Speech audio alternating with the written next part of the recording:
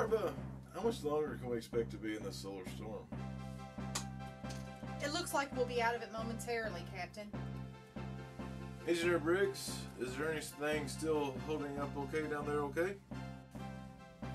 It's touch and go down here. The shielding of the system seems to have quite a few failures, but the plasma has things really heating up in most systems. This is quite an intense storm, and it has me a bit worried. According to Lieutenant Commander Yarba, we should be out of it very soon, so try to keep us together until then, okay? That's good news, sir. I'm going to have to take a close look at a few things, though. We'll need to take the stellar drive offline until I can run some diagnostics. We'll be without several systems. Understood, Bugs.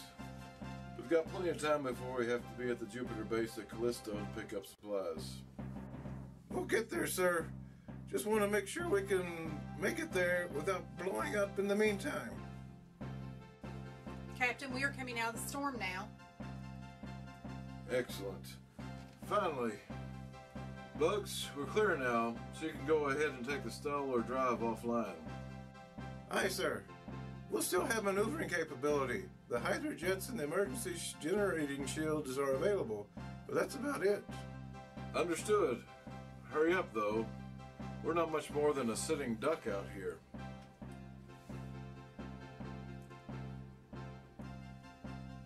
Captain, I'm picking up an unidentified ship on the sensors.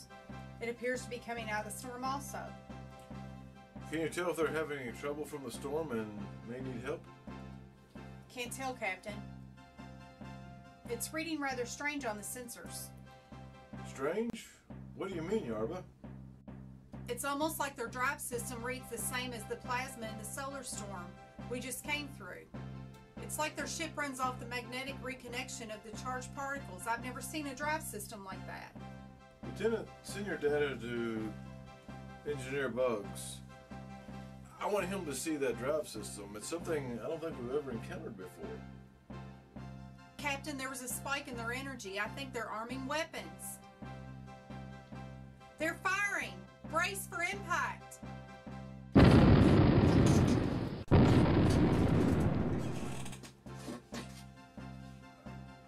Lock weapons and return fire! Sir, weapon systems aren't responding. They're preparing to fire again. Engineer Briggs, where are our weapons? Captain, the weapons are powered through the stellar drive. They're offline. Also, you're using the emergency shields. They won't last long.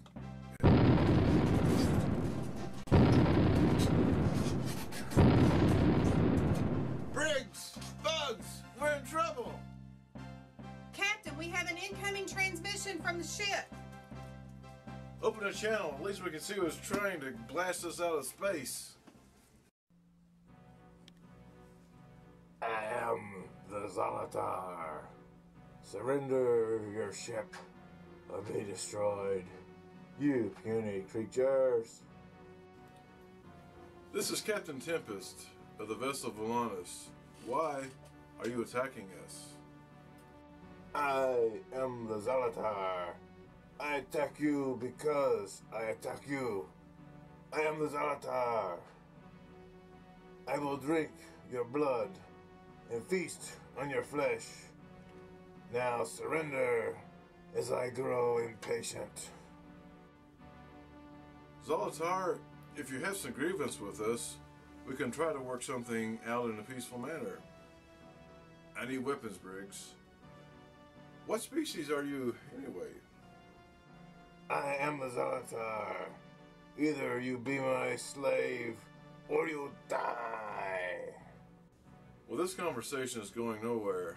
Bugs, status. Just a couple more seconds. Lieutenant, as soon as those systems are online, target that ship with everything we have, and fire. Ready, sir. You've got everything.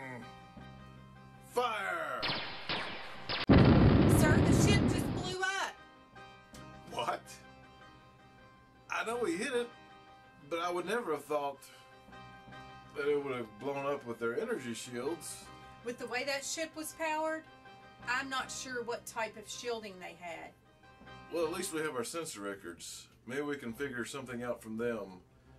Since the stellar drive is back online, let's get back on our way to the Castella. Aye, sir.